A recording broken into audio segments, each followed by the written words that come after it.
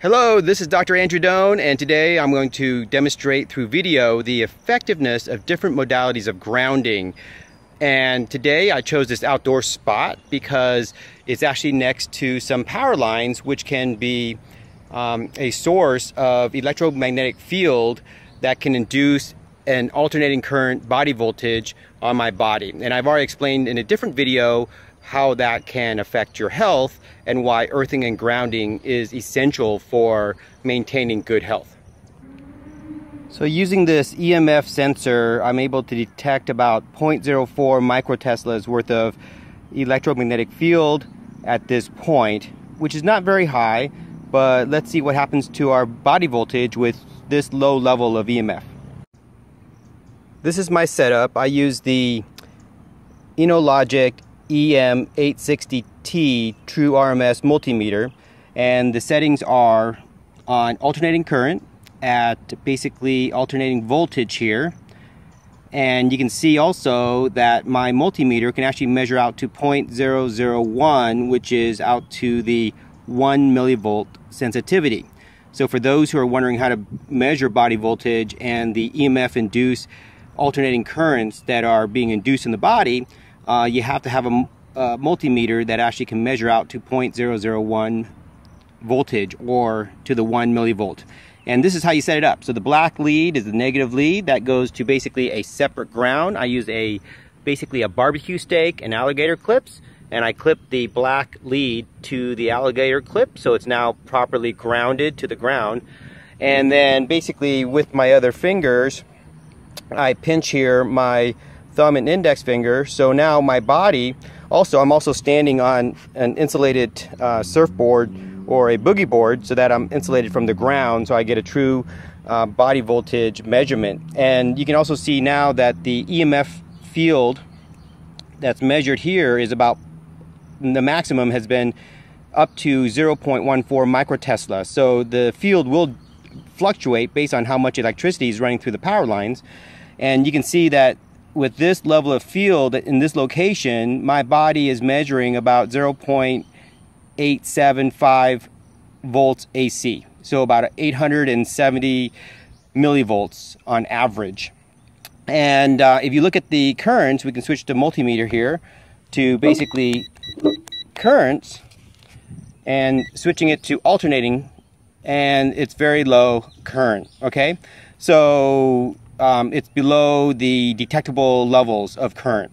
And that's important because there's some people that claim that basically the body, if grounded, will act as an antenna, pulling electrical energy through the body to the ground. Therefore, earthing and grounding is dangerous. But I'm going to demonstrate here that that's not the case. So here's my body voltage while I'm ungrounded. Now I'm going to step off my board and basically show you that when I do that, I'm just going to touch the ground here and my body voltage goes down to 0.004, which is 4 millivolts. Now keep in mind that if my body was truly an antenna based on Ohm's law, which is voltage equals current times the resistance hasn't changed because it's just the resistance of my skin here, my finger. The only thing that's touching the ground is a socked foot. So even with a sock, a cotton sock, you can see that I'm conducting onto the grass and onto the earth, and I'm grounded. So basically, if you switch now to the amperage, you can see that the amps are still continue to be 0. So therefore, I am not drawing electricity through my body by being grounded underneath the power lines. It's actually protective because both voltage and amps have gone down to basically 0. Amps has always been undetectable because it's not that much voltage through here, but it's enough to cause chronic inflammation in the body. Okay, my first grounding setup is basically using the original earthing sheets with silver thread. Is actually connected to a original earthing cable, and you know it's original because it has that lettering on that, BIO, bio, and that has the 100,000 ohm resistor, which I highly recommend because it actually prevents from accidental electrocution. and in case there was a shortage of the outlet. So this cable here is connected to a properly grounded outlet on the side of the building, which I tested with an outlet grounded checker. And so my body volts here measure around 812 millivolts alternating current, and when I put my hands on the sheet, you can see that the sheets now decrease my body voltage down to basically under 140 millivolts alternating current, and that is enough for clinical and health benefits. And so keep in mind that basically these sheets, they do wear out over time. So earthing, you can't get these sheets anymore from earthing, and they've replaced it with the sleep pad and also the mat and other devices. Okay, so now I'm going to put a thin cotton sheet over the earthing sheet below, and you can see my body voltage ungrounded is around over 800 millivolts. Then I put my hands on the cotton sheet, and you can see it drop down to about 312 millivolts. But now notice though, as I keep my hand here and talk to you, the voltage continues to drop because there is now heat that's being generated by my body, and the heat is also causing perspiration. The perspiration and the combination of the body heat, just natural body heat, causes now basically a humid environment between my skin and the cotton sheet and the earthing sheet below. So if I sit here long enough, my voltage will continue to drop because my body is eventually grounding more efficiently as the humidity increases between my skin and the grounding sheet. So you actually can ground on the on cotton sheets over a grounding mat. So you can see here my body voltage drop, and it continued to drop from 315 millivolts to now 367 and 65, and we can sit here for a long time, and you'll see that basically it will continue to decrease over time because of the humidity between my skin, the cotton sheets, and the earthing sheet below. Okay, my next test is basically cotton sheet over earthing sheet, and then basically barefoot, and see what that does. So I have a barefoot here right onto the cotton sheet, and you can see that basically it decreased down to about 166 millivolts alternating current. And like I said before, because of the perspiration and the body heat, over time the body voltage will continue to drop because there's actually conductance through that cotton sheet above the earthing sheet. Okay, so my next test here is basically EKG electrode to basically grounded cable to the outlet, and I'm just going to stick the EKG patch right onto the back of my hand. You can see I'm over 800 millivolts here. But once I stick the patch to the back of my hand, you can see I drop down to about 150 millivolts alternating current. Okay, so I'm going to stick this now to the bottom of my foot at the K1 kidney acupuncture site, which is basically the ball of the foot, and we'll see what happens. And it drops down to about 156 or so. And as you can see right there is the ball of my foot, and basically either grounding a patch to my hand or the ball of the foot, it's about the same. Okay, in this setup, I'm comparing my body voltage reduction with a patch kit using an 3M EKG electrode connected to an earthing cable that's actually to the ground over here. So it's in a stake.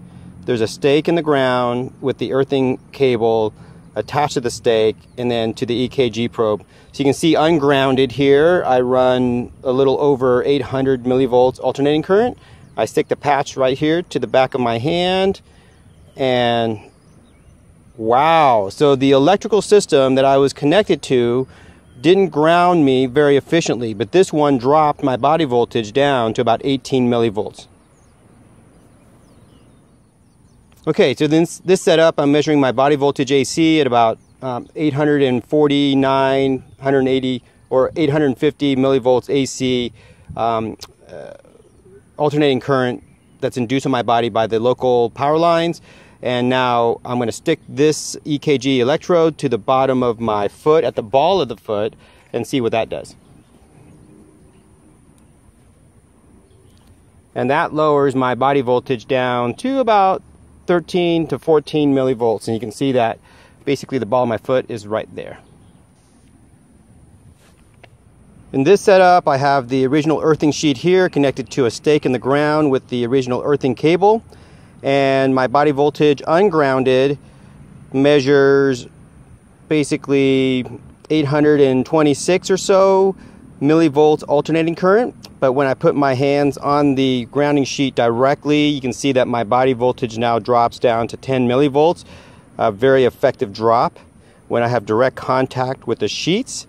And then compared to the cotton sheet above the earthing sheet, you can see that basically my body voltage drops from around 800 millivolts to around 222 millivolts and dropping. And as I said before, because of the perspiration and the body heat, and also with the conductive electrolytes in the sweat, over time, as my body heat basically heats up the space between my hand and the cotton sheet, you can see that the body voltage will drop steadily. So if you're sleeping on cotton sheets over a grounded mat or a grounded earthing pad or sheets, you can see that basically you can get the comfort of the sheets that you like.